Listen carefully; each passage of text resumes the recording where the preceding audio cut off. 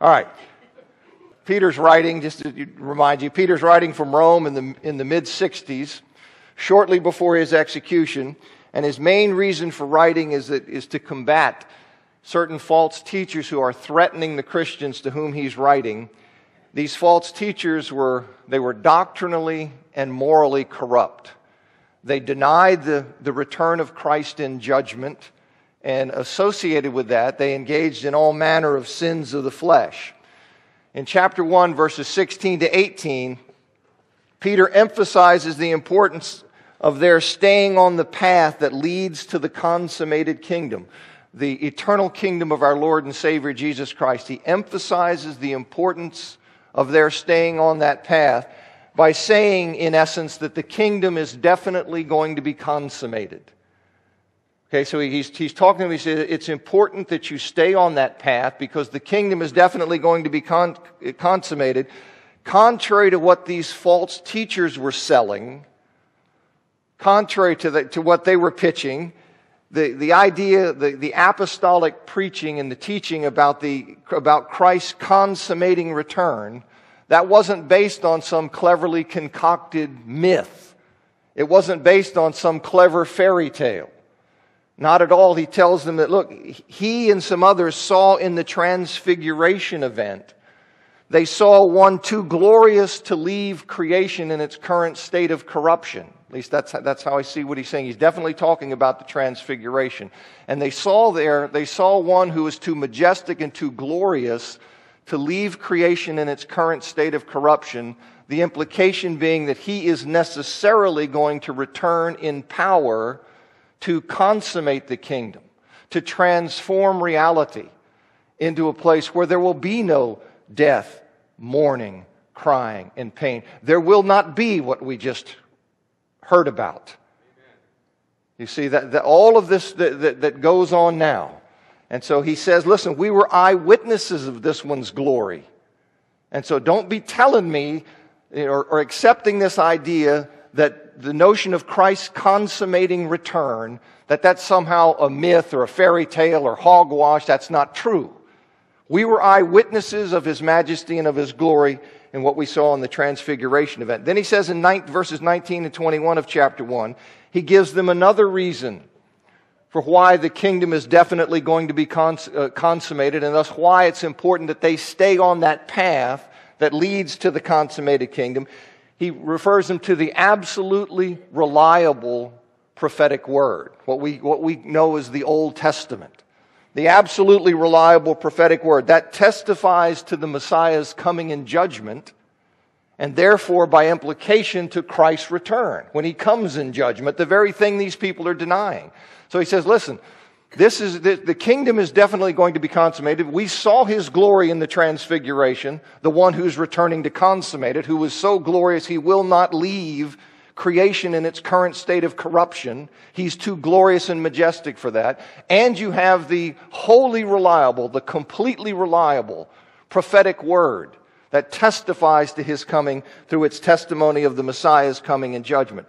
They need to pay attention to that, to heed that word as a light shining in the darkness, that they might be prepared for the Lord's return on the day of judgment. You have to pay attention to what God has revealed. If you ignore that and think you can sort your way through it because you're a genius, and you just ignore that and say, no, I can figure this out, He has revealed it to us. And we have to hang on to that. And he tells them, listen, as the light shining in the darkness, so that you'll be ready for the day of judgment. In the scriptures he mentions they're absolutely reliable because they are from God. They are not the word of man. They are the reasonings or philosophies of human beings. Humans were involved. The scriptures came through their hands, but these people were simply instruments of God's will. They wrote what God wanted in a complex process, as I mentioned last week. But this is the Word of God. They wrote through the guidance of the Holy Spirit. So we have to pay attention to the Word of God. Then in chapter 2, verses 1 through 3, he takes an even more direct aim at the false teachers. And we were almost finished looking at this section last week. I'm going to read it. I'll repeat a little bit of what I said, and then we'll move on. Chapter 2, verses 1 to 3. But there were also false prophets among the people, as there will also be false teachers among you, who will secretly bring in destructive heresies, even denying the master who bought them, bringing swift destruction on themselves. And many will follow their licentious acts, because of whom the way of truth will be slandered. And in greed they will exploit you with false words, for whom the condemnation from long ago is not idle, and their destruction is not asleep. All right, he says the false teachers, they secretly bring in destructive heresies. They are devious and deadly, which is how heretics and false teachers work. As I've said many times, they don't come in and say, "Hi, I'm a heretic."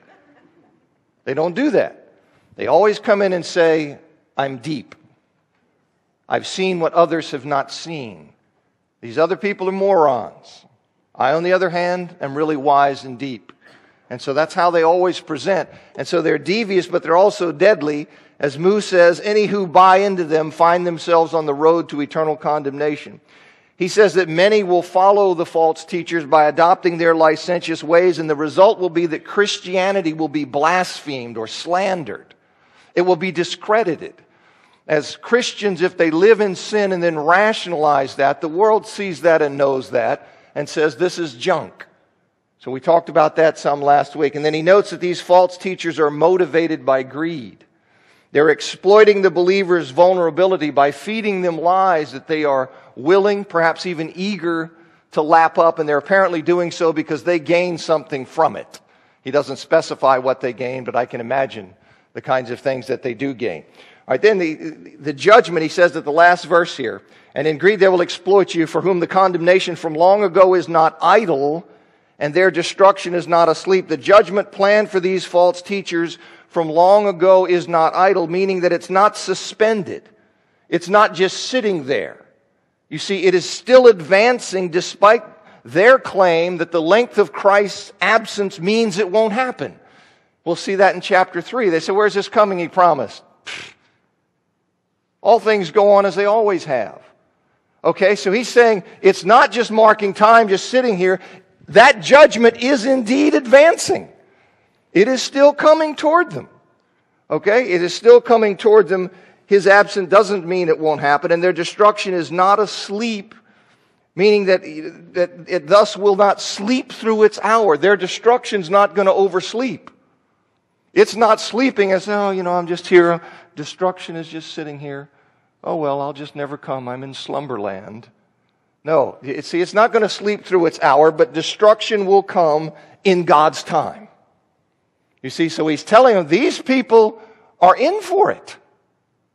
They are in for it. And it's a very important thing. Now, Moo's comments, Douglas Moo is a commentator, a New Testament scholar. He's written commentaries on a number of books. And this is his commentary on 2 Peter.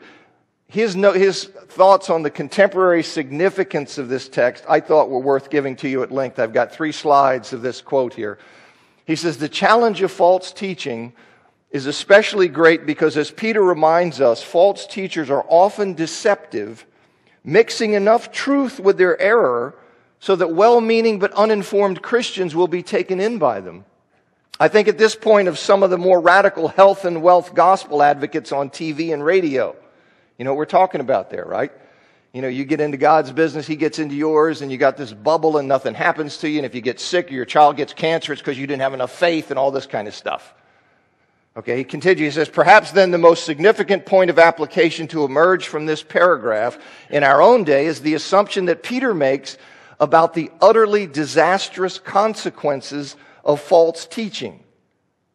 The specific false teaching Peter is addressing seems to have had its basis in a doctrinal error, the denial of the return of Christ in judgment, and to have led to serious moral failings. See the shameful ways of chapter 2, verse 2 and 2:10 to 22.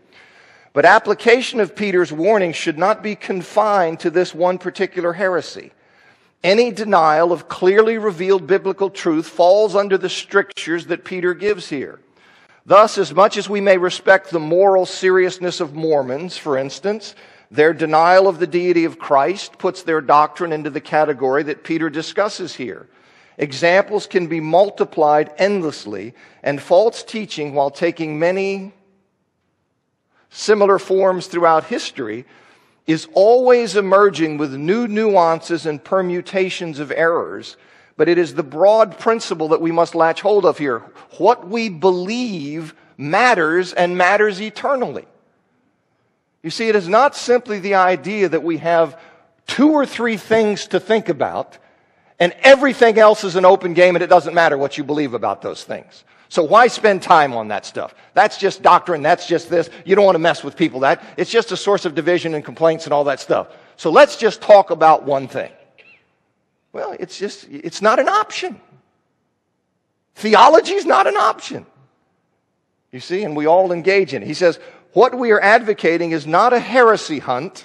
This is important because becoming so ultra-sensitive to every fine nuance of expression that we read people out of the kingdom on the basis of the most subtle theological differences. Yet, as much as we may deplore the way some Christians have been too eager to brand those who disagree with them as heretics, we should at least recognize that they have a sense of the importance of truth.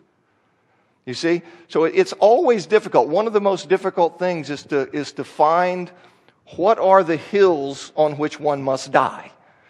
You see, what are the truths that cannot be compromised? And there is no, it's difficult. You see, because if I polled this group, we'd have different ideas on different things, yet we coexist. But there are some things that can't be tolerated. You see? And so it's, where is that? That's hard to know. And some people sit here and say, well, absolutely anything. If you're not right on everything, if you disagree about anything, you're not in fellowship with me, well, then you got a church at one. Right? Because I won't have to probe around long before I'm going to find, well, people understand stuff differently. And we're all on a journey. Okay, but that doesn't mean that truth then doesn't matter.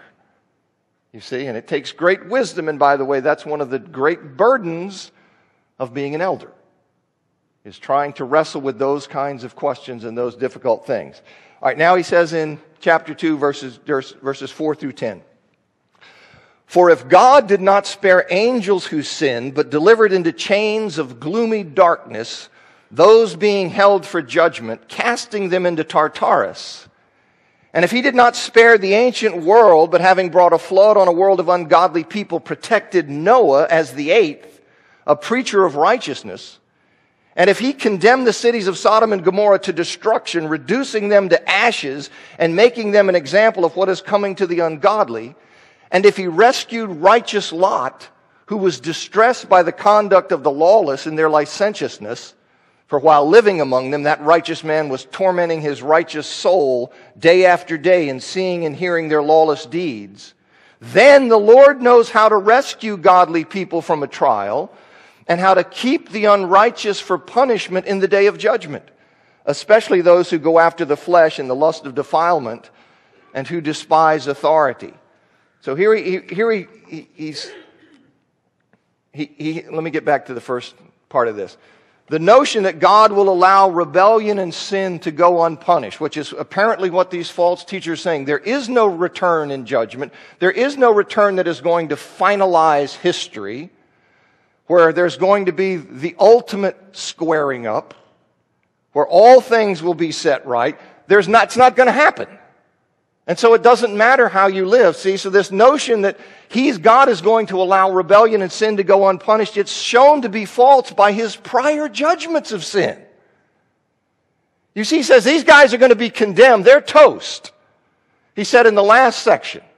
Then he says, for if God didn't spare angels, if he brought the flood, if he incinerated Sodom and Gomorrah, why in the world do you think he's not going to judge sin? Why in the world do you think that? He didn't spare these rebellious angels from judgment. He didn't spare the ungodly world of Noah's day from judgment. He didn't spare the wicked cities of Sodom and Gomorrah. So what in the world? Why think these false teachers and their followers are going to be spared from judgment? On the other hand, God did protect Noah, a preacher of righteousness. Right? He did protect Noah, a preacher of righteousness, and his family from the flood, and he rescued righteous Lot from the incineration of Sodom and Gomorrah. You see, he's justifying or building on what he's just said. He makes his points. You see, he makes his points. He has this extended if-then formula. Okay, this is how he makes his points. He has this extended if-then formula. And according to verse 9 You see verse 9, he says, then, according to verse 9, if it's true, which it is, okay, if it's true that God cast certain sinful angels into Tartarus to be held for judgment, that God flooded the world of ungodly people but protected Noah, that God incinerated Sodom and Gomorrah as an example of what's coming on the ungodly and rescued Lot. If those things are true, which they are, or put it this way, given that those things are true, then at least two things can be concluded. Okay, we can conclude at least two things. God is quite capable of rescuing godly people from a trial of judgment. Right? He rescued Noah. He rescued Lot. Noah, a preacher of righteousness, righteous Lot. He's quite capable of rescuing godly people from a trial of judgment, and he's likewise capable of holding the unrighteous for punishment in the day of judgment. Okay, he says, given that these things are true, we ought to be able to see, he says, then the Lord knows how to rescue godly people from a trial and how to keep the unrighteous for punishment in the day of judgment. Those things he cited demonstrate those 2 points that he draws in verse 9. Now, the fact that he knows how to rescue the godly person from the trial or test of judgment, how to bring the faithful through that sifting event. Right? You look at judgment. Here comes God in this judgment, and what's happening? Well, there are people who are taken out. It's a sifting event. Some are taken and condemned, and some come through, and their faith is shown to be true. So if God knows how to do that, how to bring the righteous through that sifting event of judgment, that's an encouragement to the faithful, right? Here you have false teachers who are telling them, listen, the judgment's not coming. The second coming is not true. There is not going to be a consummating return. Christ isn't returning in judgment. How you live doesn't matter. Well, here he's saying to them, listen, you need to understand that God is perfectly capable of rescuing the righteous and bringing them through the test, the trial of judgment. And so, listen, you have to understand there's every reason for you then to continue to resist the false teacher's encouragement to immoral living. God, the judgment will not be indiscriminate. You don't have to worry that God in the judgment is going to take the righteous and the godly with the wicked. It's not going to be indiscriminate. He is very discriminating, as he was when he brought Noah and his family out, as he was when he rescued righteous Lot. So listen, you don't have to worry about that. His judgment is not going to be indiscriminate, so don't yield to this notion that it doesn't matter how you live that these false teachers are pitching. You hold on to the truth that it does matter how you live. You need to live righteous lives, holy lives that honor God. And then he too will bring you through that sifting event of judgment. You see, and your faith then will shine. Now the flood from which Noah was protected and the incineration of cities from which Lot was rescued, these were acts of divine judgment. And Peter ties the word trial here. I think it's an interesting use of trial. He ties the word trial here to the judgment from which Lot was spared. He does it by repeating the word rescue.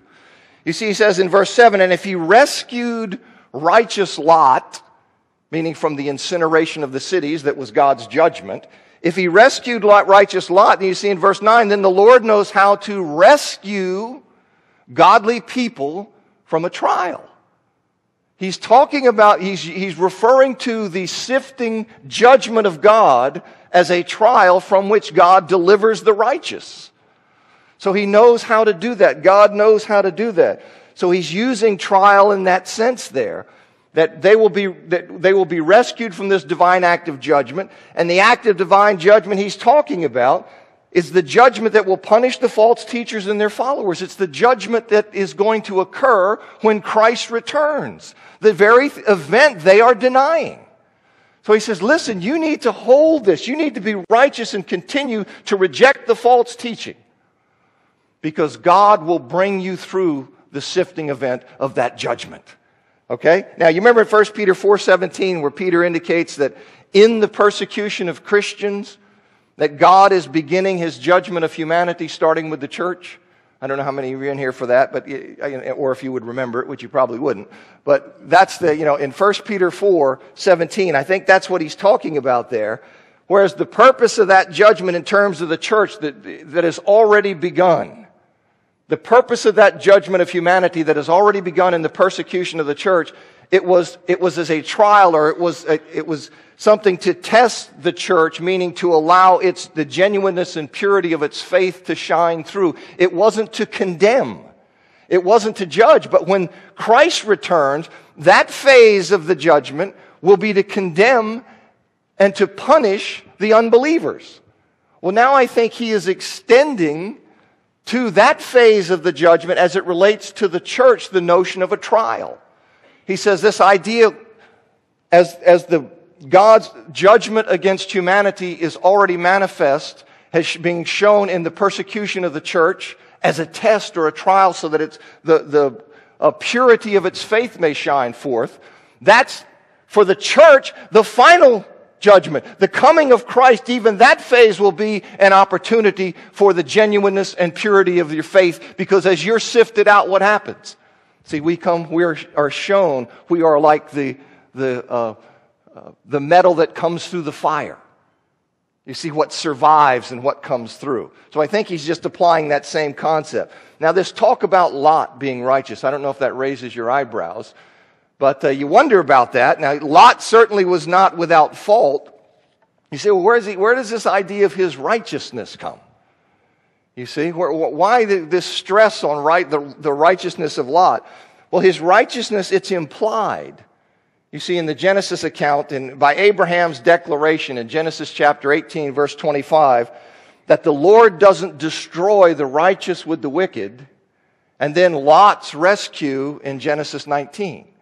You see, so there's this implication when he says he doesn't destroy the righteous with the wicked, and then who's spared? Lot is spared. So you get this implication, you see, that Lot is somebody who is righteous, and it's also implied by Lot's being the only one in the city who offered hospitality to the visiting angels and his defending them, whatever you think of his offer of his daughters in that regard, but his defending them against this crowd that's gathered around insisting that he bring out these angelic visitors so they can have sex with them. And Lot said, you can't be doing that. So he was the one who showed hospitality. Okay, he was the one who defended them against that.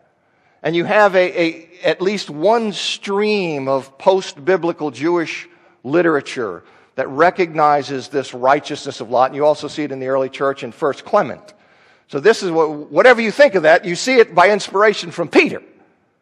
You see that Lot is somebody who is a righteous person. And I want you to see how Peter emphasizes Lot's distress and his torment over sin. He emphasizes that as a reflection of his righteousness. He says, for while living among them, that righteous man was tormenting his righteous soul day after day and seeing and hearing their lawless deeds. That's an indication of his righteousness.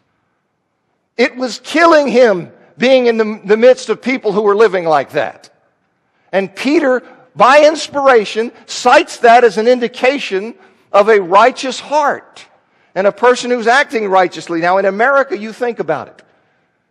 In America, we have no-fault divorce, abortion, homosexual conduct, and sexual immorality of every stripe. Okay, all of which have come to be accepted in the span of 4 or 5 decades. You know, what's the date of that magazine cover you have? Like 1963 or 2? Is it Life? Saturday Evening Post, 1961 or 62, John's got the cover of it, that on the cover says abortion, a great social evil.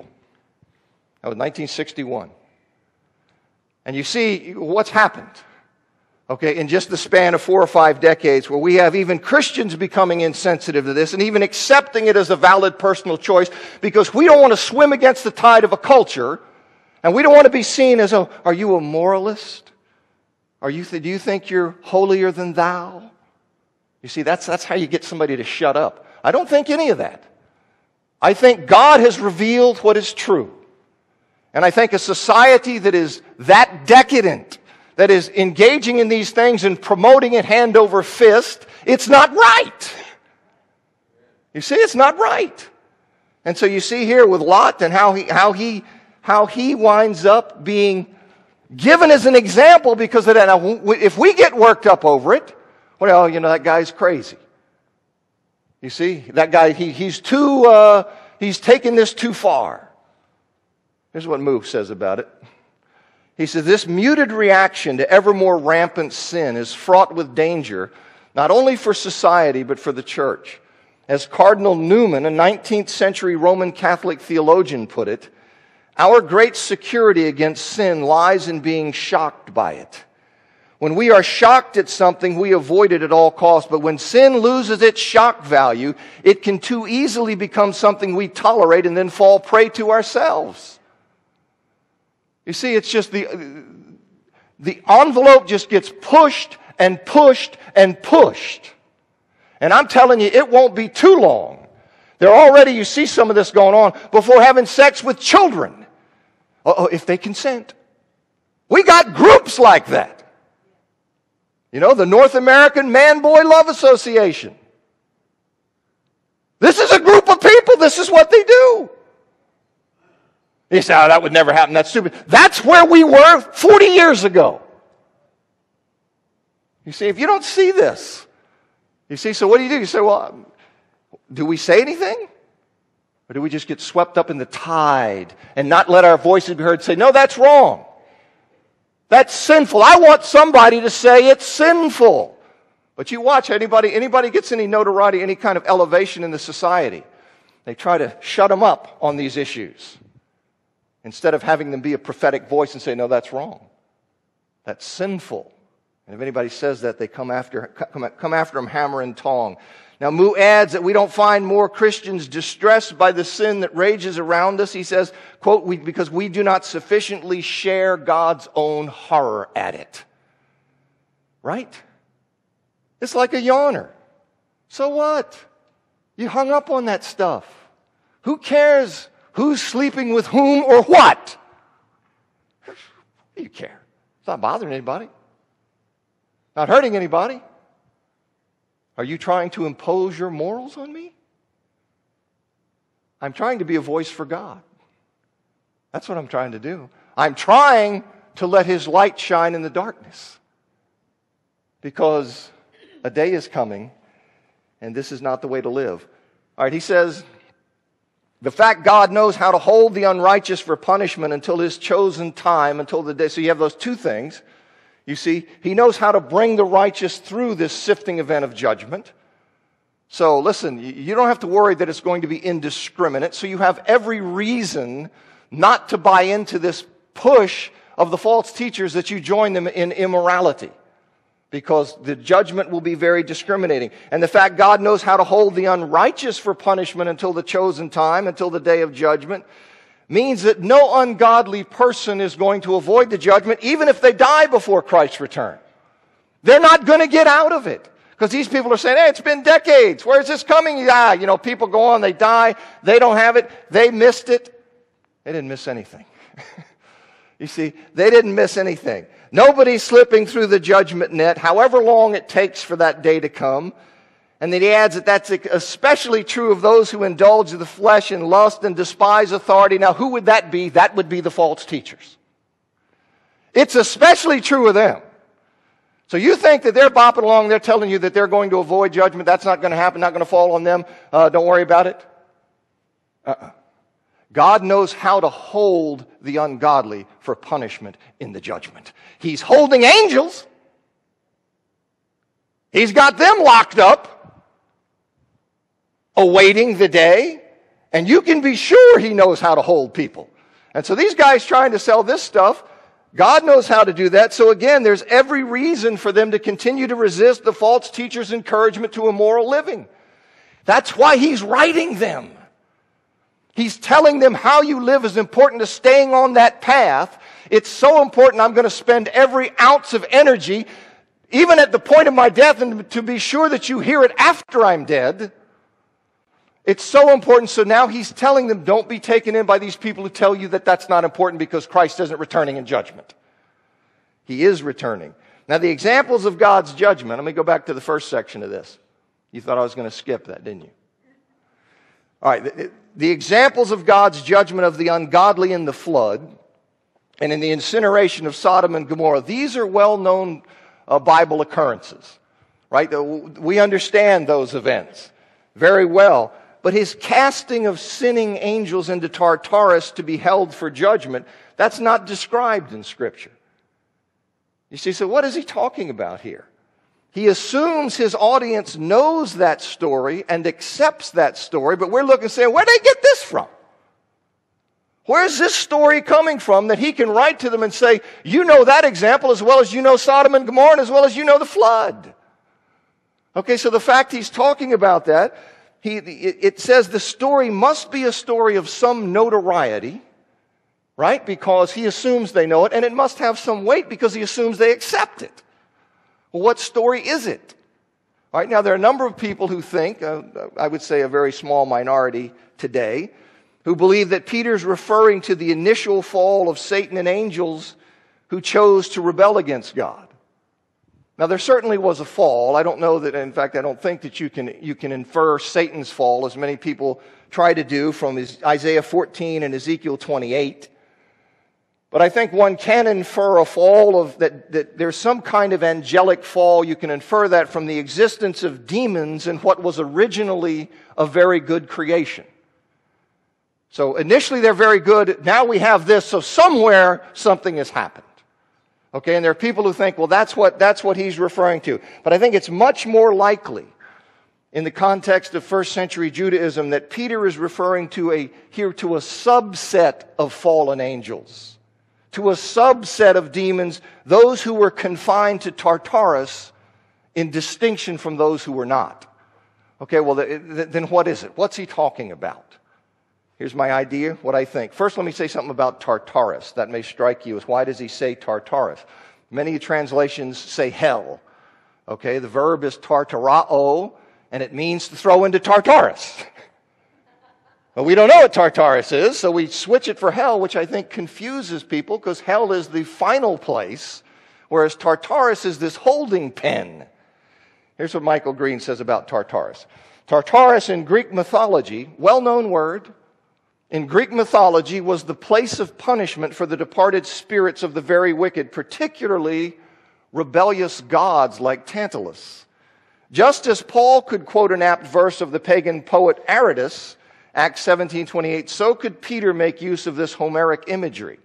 So there was this concept, you see, of this holding pen, this dreadful place. And Peter takes that concept and applies it to what God has done to these sinning angels. He's thrown them in that place. In fact, you see the noun Tartarus in the Septuagint in Job 40:20 and Proverbs 30:16, apparently referring to some kind of netherworld or realm of spirits. So he takes this and adapts it for the holding place for this story about angels with which they're familiar. Now, what's he talking about?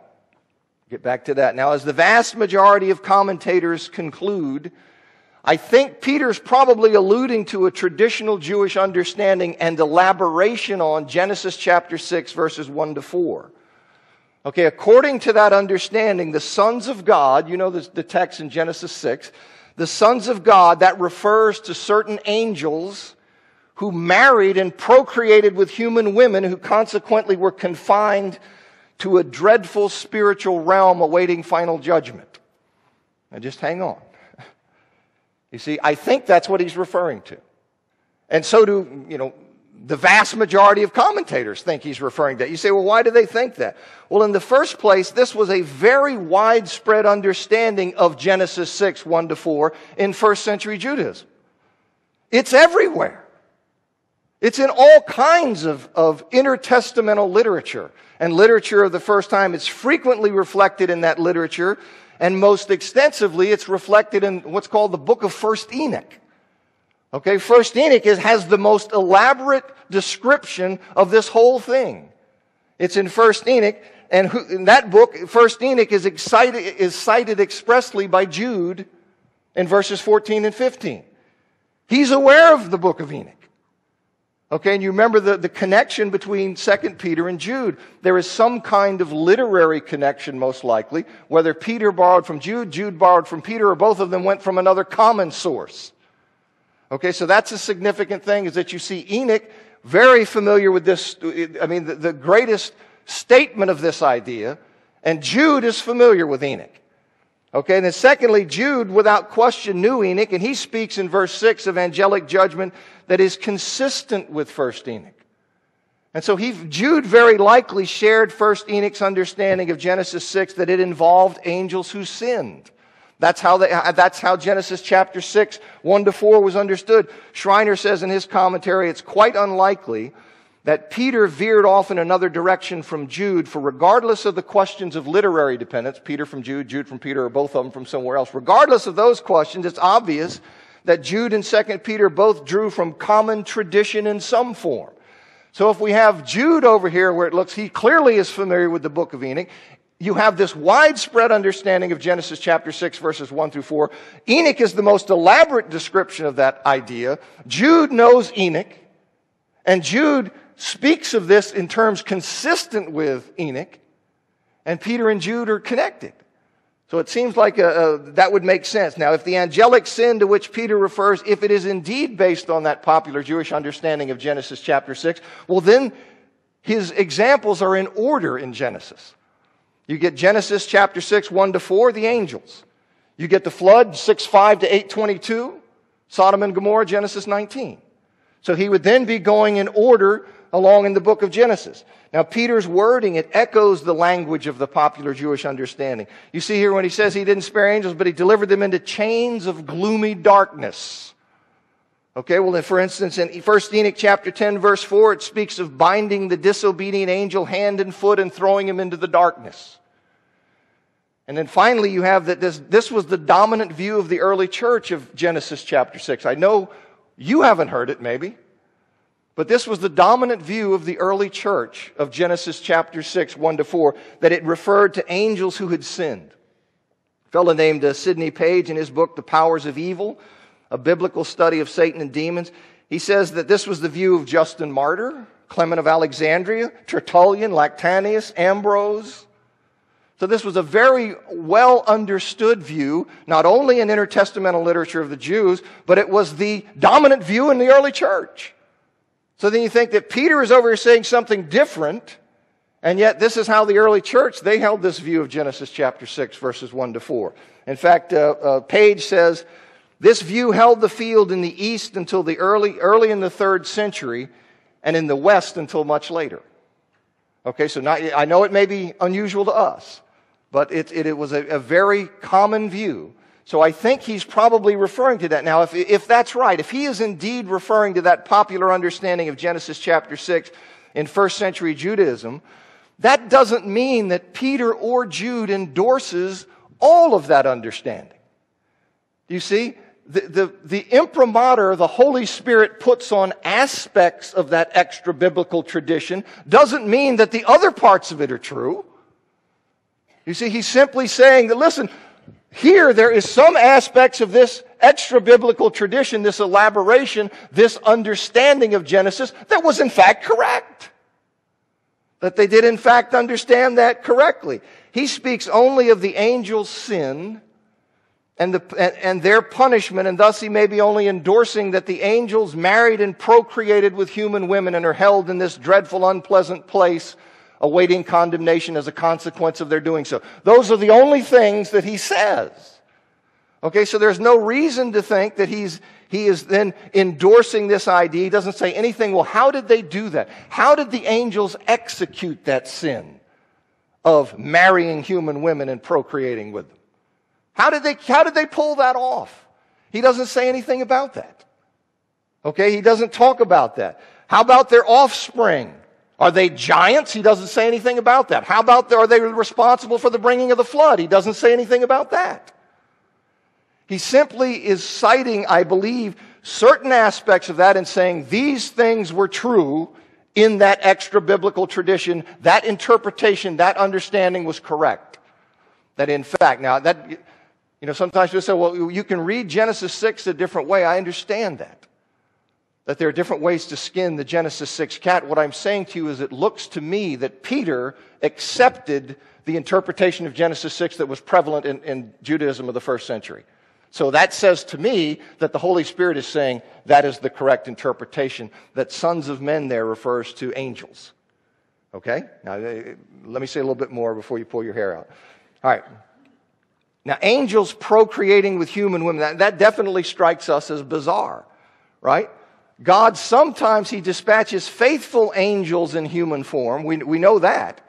But unless Genesis chapter 6 is an exception, demons or fallen angels, they never in Scripture become or appear to become physical so as to be visible to all people. At least no example I'm aware of. We wind up seeing that, that they become physical or appear to become physical so they can be seen by everybody. The serpent, you say, in the garden, well, he's clearly one of the animals. He says that in Genesis chapter 3, verse 1. He's being animated by Satan, but he's not Satan incarnate. The only other time Satan or demons are seen, they're in visions. See, not being manifested physically so that they can be seen by everybody, but the only other time you have them is in visions in Zechariah, Matthew 4, 9, and 10, Revelation, several places. And the only time we're told anything about their appearance, it's in Revelation 9, where they're described as nightmarish locusts and fiendish cavalry. Revelation 12, where Satan is portrayed as the great red dragon, and 16, 12 to 16, where they're seen as frogs. Okay, so what's up here? Now, in the popular Jewish understanding, these fallen angels, they took human form. But he doesn't say anything about how they executed this sin. He doesn't put the Holy Spirit's seal on that. He doesn't say anything about how they did it. It's possible that these fallen angels married human women and procreated with them by possessing human males, rather than through materialization. Okay, that's what makes sense to me. That may not satisfy you. This whole thing may not satisfy you. You may think that it's better to think of them as the initial fall of angels. Okay? But this idea, you see, well, we know that demons do possess people, or did. I think they still do under different circumstances. That's another subject. But we know they certainly that they did. But here, see, it would be sufficient, perhaps, see, that they would, for them to possess somebody would be sufficient to satisfy their lust for the women.